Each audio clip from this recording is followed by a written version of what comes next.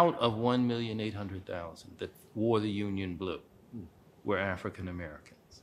And now military historians are crediting them with adding to, as one of the factors, adding to the factors that contributed to a Union victory.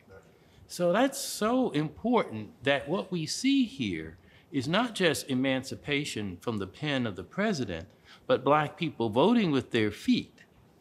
And most of those black people that were in the Union Army were Southern blacks who defected, I say defected, that's a Confederate word, from the plantations to join up in the Union Army.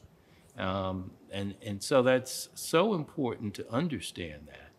And also to understand that not everyone in the North was happy with that. The New Jersey legislature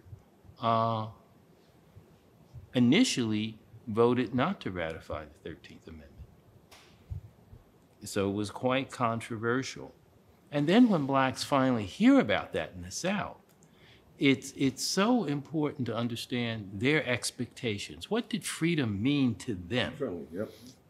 It meant a lot of things, that their marriages would be legalized, that they couldn't be separated, families couldn't be separated.